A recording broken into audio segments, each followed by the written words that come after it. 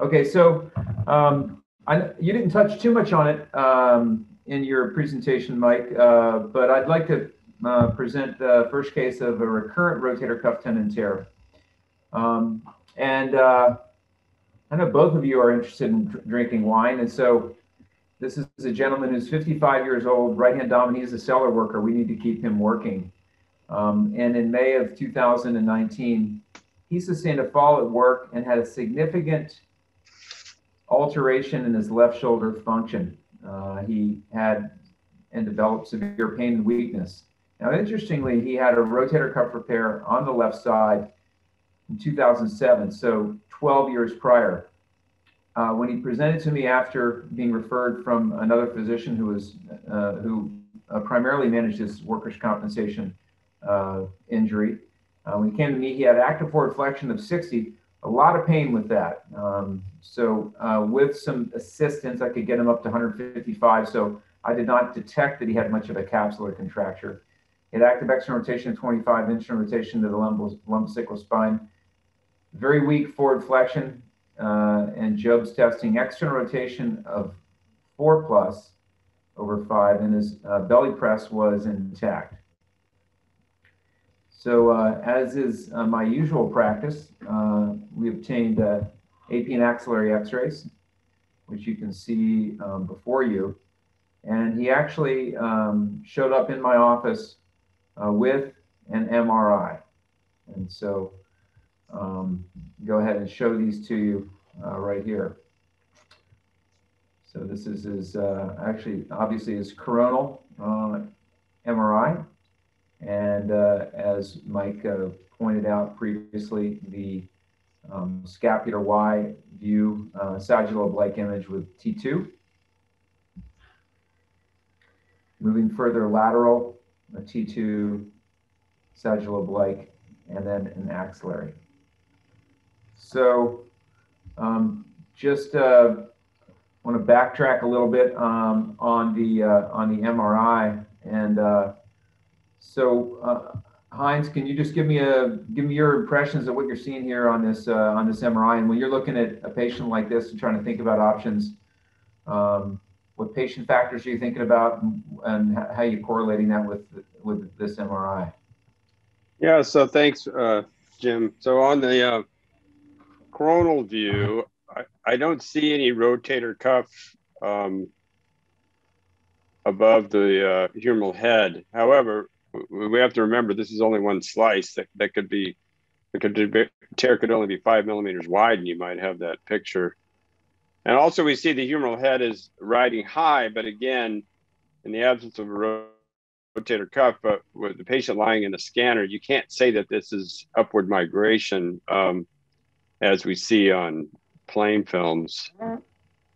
On the sagittal view, we see the rotator cuff going up to the tangential line. And I had a question for Michael, is how do you know on a sagittal view which slice to choose? How deep do you go in case if the tendon's retracted, it's going to look different than if it's repaired. And can you expand on that? Yeah, that's a great question. I think that's pretty hotly debated. This view that that Jim has here, kind of giving you that goalpost look. I think that to me, I just want to get to the point where I can see both to get the true why. Sometimes the MRI won't take you over medial enough, but you are correct in the fact that if you have a lot of retraction, and there are certainly studies that are trying to ask how far you have to go over, but I'll usually go just where I can see the Y here. And I know that if I can get that view and the muscle belly is not big enough or is under that tangent line, then that's probably pretty at risk. Right. So the two other views I would want to see for sure would be the sagittal view out lateral at the level of the that one. So you can see how far is the muscles retracted anterior and posteriorly, and then the axillary view for the subscapularis primarily. Jim, is that what you were thinking? Yeah. Yeah. So Heinz, when you have that MRI with a superiorly migrated humeral head, do you usually get a plain X-ray? You think that's helpful in analyzing what force couple remains? Exactly. I will not comment on superior migration without a plain film, because the plain film should be taken with the patient upright, and that's where, if the head's superiorly subluxed, that's where it really means something. Okay. So Mike obviously showed some fantastic surgical technique in being able to mobilize the large tendon. And so, Mike, now we have a guy here who had 12 years ago a rotator cuff repair, seemingly did well until just recently, and he's got this tendon that you see here on the MRI. Do you have any insight into how mobile this tendon would be at this point? Yeah, I mean, that's another great point. It's so often, I think that at least in my experience, and both of you have much more experience than me, but there's so often you go in expecting more mobilization and you don't get it, even with what you think are thorough releases. And there's other times that you go in expecting not to have much mobilization and you get a little bit more. So I think what you've shown here is going to give you the best. You go in thinking I would go in thinking this is going to be problematic to get to the medial row, but that's where my mind would be thinking kind of the principles I was thinking. But I think it's very hard to routinely predict whether or not you're going to be able to get out in a tear this big. Okay, so you have a dynamic plan here, it sounds like, Mike. Correct. So I saw him again in May of 2019, and I recommended and performed an injection and sent him to physical therapy because he had not had that. And I was concerned that it was not a repairable tear. It did not show to me characteristics of an acute tear that I needed to rush in and do anything. So I tried that, but unfortunately it didn't work. And 2 months later, he returned still pretty miserable, really poor range of motion, basically non-functional shoulder. And so that's when I started thinking about, what options that I have surgically. And it sounds like Mike might have been alluding to an arthroscopy where you can kind of go in and check it out and check and see what the tendon's doing, and then maybe go from there. Any further elaboration on your plan that you started to elucidate there, Mike, before? Yeah, so you have a lot of great options here. I mean, in this, it's, to me, the guy's 55 years old, and so I'm going to take it, and he's an active worker. So this changes the game plan versus someone who's older and a bit more sedentary. So out of the list there, I think that some things would be out. I wouldn't do a reverse in this person, and you already attempted conservative management. So now what? Well, partial repair might be able to work with some of those principles. I think that an SCR, which Heinz will talk to us about, is well in the potential wheelhouse here. That bursal acromial reconstruction, which is basically kind of the reverse of a SCR, putting it on the undersurface of the acromion. It's much cheaper, and there's been some early work that shows some promise there. I don't think that this person needs a transfer, and I'd be interested to know your guys' experience, because although he has a lot of weakness in his superior cuff, his external rotation was still 4. So, unless they have really poor external rotation, I'm going to shy away from the transfers. Thanks a lot, Mike. And I did not mean this to be a complete list. And so, Heinz, I'm curious if you have any other ideas, or if you have anything any distinctions with respect to your thoughts on this case. Well, I actually think that I'm fairly confident that I could repair this one, because if you look at that sagittal again, the distance between the anterior and posterior is only about 17 millimeters. What do you have there? I'm not sure, but And when I see that infraspinatus kind of buckled up in the back, and then I'm thinking that there's a, I don't know, 50-50 chance or 70, whatever, that I can pull it. It's going to be an anterior posterior repair, not a medial lateral repair. Okay. It's going to be a side to side with the fixation laterally. And it all depends on how mobile that posterior part. Sometimes it's the anterior that's mobile, but usually it buckles from the back. I call this a roll top desk repair because you pull it up but I'm not sure if that's what's going to happen, but this is one I would be suspicious about. So sometimes you get an MRI like this, Heinz, if I'm just to make sure I understand, it's retracted, but you can sort of reach back medially and posterior, and then as you pull that tendon forward and lateral, you get some pretty good excursion and ability to close the defect. Is that what you're alluding to there?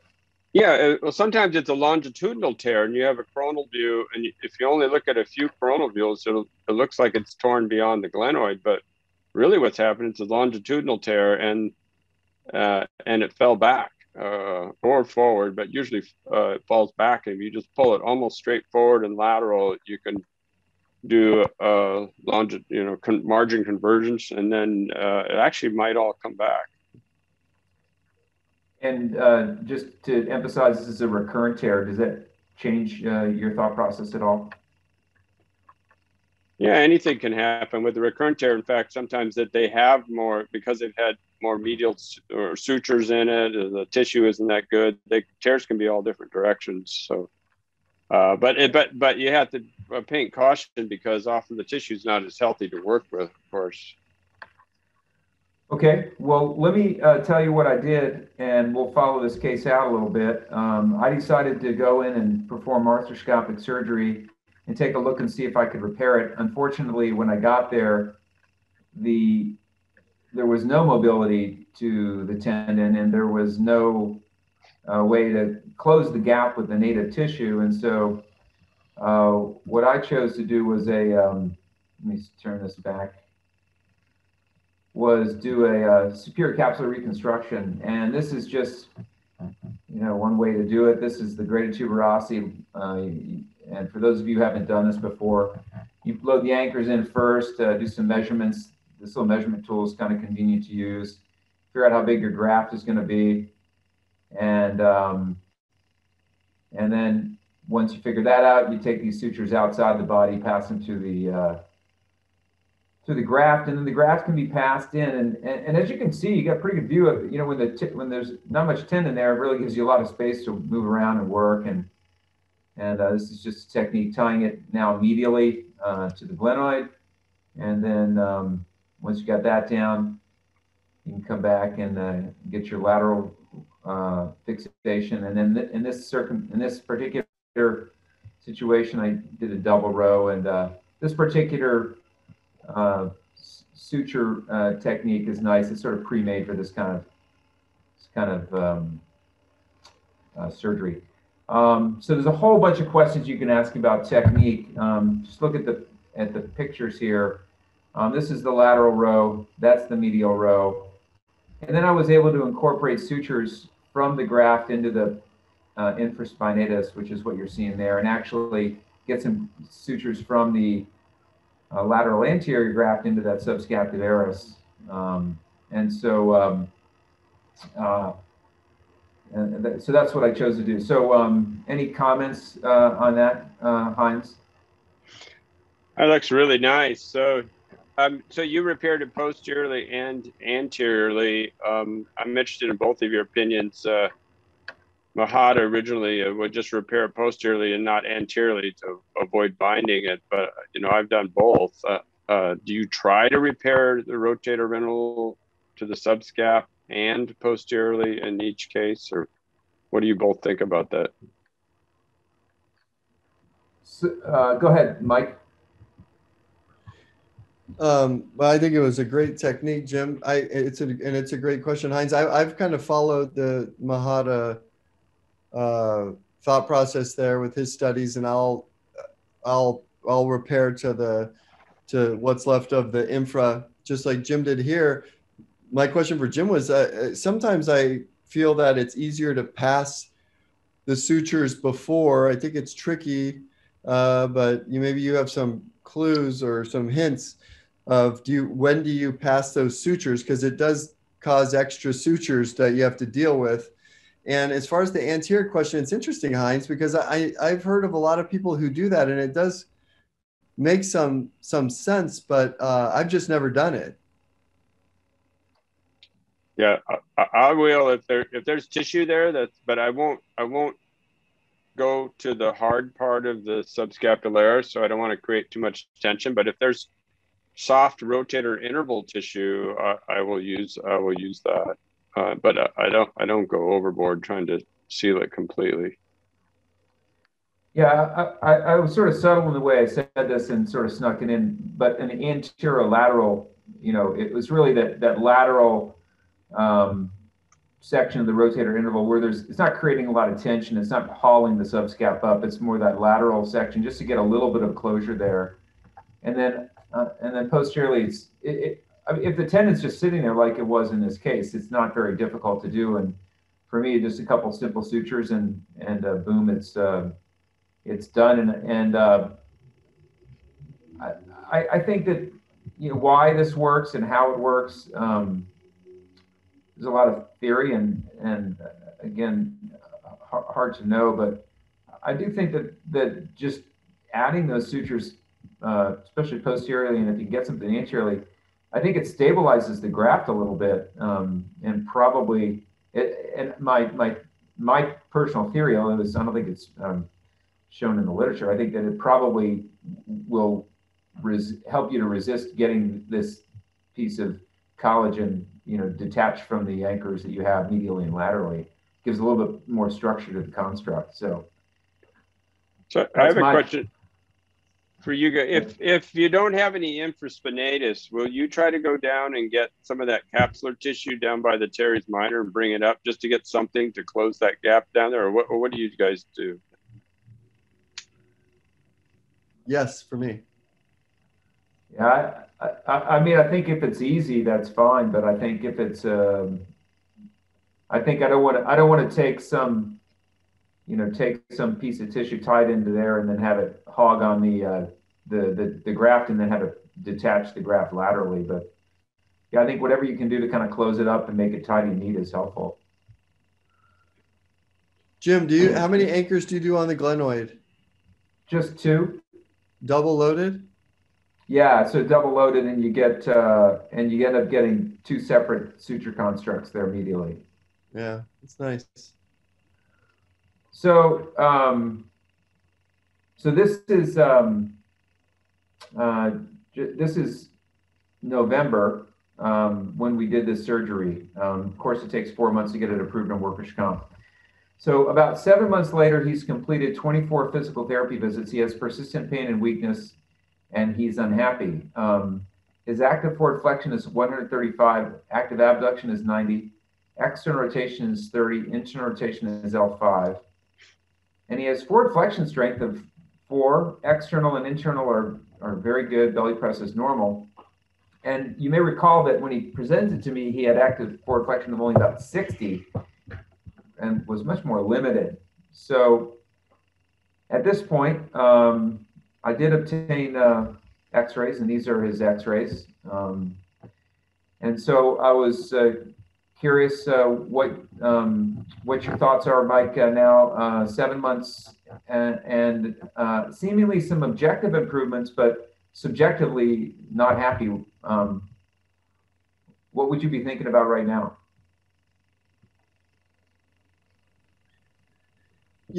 This is the reality to a lot of these procedures, I think. I mean, right there, if you just look at the numbers, he's better. And, you're not going to build that much strength. I think I've had patients exactly like this. So if it's 7 months, I'd probably perform an injection to try to determine, sometimes if you do, depending on your construct, if you tie a lot of the knots, medial, if you do tie, you can get some knot issues. most of these, for the most part, are knotless, so that's not an issue. But this becomes a tricky situation. So I think I would inject would be my next step. Okay. Well, what I did is I went for some further imaging, and I just want to jump straight there with the further imaging because I wanted to see what the graft was doing, and I agree with you, Mike. I mean, further imaging or PT might be the thing to do right away. But Heinz, what do you think about this imaging here? So the graft has probably torn itself at the glenoid side. So that begs the question of whether the graft is moving and bothering him. So I guess, are you asking maybe whether, begs the question whether you should do a debridement to see what he has after that, I suppose. Okay. Mike, any comments? You just stand your ground there on the injection at this point, or would you do something? Well, if I had this MRI, or you did an injection and let's say it improved transiently and it went away, and now this is the MRI, I would do the same. My thought process is the same as Heinz. I would be thinking that failure off the glenoid and probably debriding this to see what his pain relief is. Okay. So why does pain go away in a patient who does not have static superior subluxation, and you put a graft in? Why does their pain get better? Is it padding between the acromion and the humerus? Obviously, he's not in a standing X-ray. He's not going superior, but what are we doing? That's a mystery, especially since there's a few articles out there that show that the pain relief was the same whether the graft remained intact or not. So this is an ongoing challenge for us. Right, and this is significant. I don't know whether it's 20% or so. I've got the numbers later on, but re-tear rate immediately. So I was looking at this thinking, well, you know, it's detached medially, but perhaps it's some of those side-to-side stitches are holding it and at least keeping it stable and perhaps giving it that pad that it needs. And so I explained this to him and said I think that he should give it more time and see what happens with time, because I felt like if he had made so much improvement in 7 months, maybe we would see something different. But I'll be honest with you, I was pretty skeptical. And so lo and behold, he comes back at 6 months, and you see his chart on the door, and you're just dreading going in and talking to him. But I walked in, and he says he's doing great, and so his pain was greatly reduced. He was back to work. He was avoiding heavy lifting. He had good numbers, as you can see, and then he's still a little weak on forward flexion, but this is his end clinical result, and so I think I took away from this that, and I think we all know this, that it can take up to a year to get all of your benefit from a particular operation, and I feel like those side-to-side sutures may have really stabilized this graft in spite of the fact that it got detached medially. So I think it gave some affirmation that that's an important step of this operation, at least for me. So, Mike, what comments do you have, Mike?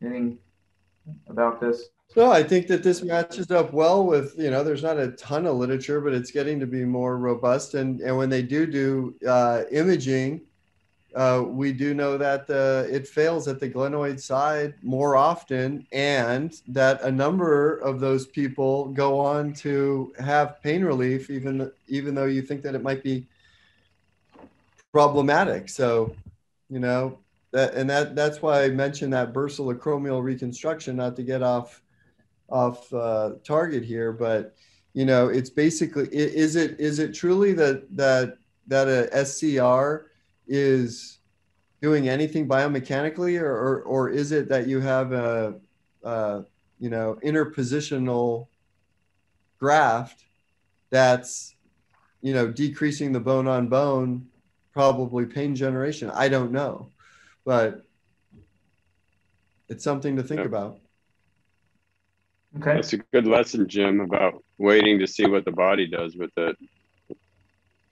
Yeah. Jim, would anything have pushed your hand to jump in? Like once you saw that MRI? I think if he had had mechanical symptoms, Okay. that would have pushed my hand. Yeah. No, it's a great point you guys make. You know, be patient sometimes.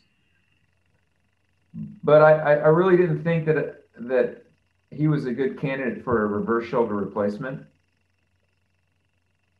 because he had intact articular surfaces. He had good range of motion, and good strength. And I'm leery of doing arthroplasty on patients who have purely pain from a failed rotator cuff operation. And so I really felt like, in the absence of mechanical symptoms, I'm not sure what I could have accomplished arthroscopically. Maybe, yeah, the thought occurred to me, maybe try and re-repair the medial flap, or debride it, but I just wasn't confident in what I was going to accomplish arthroscopically, so I just held off.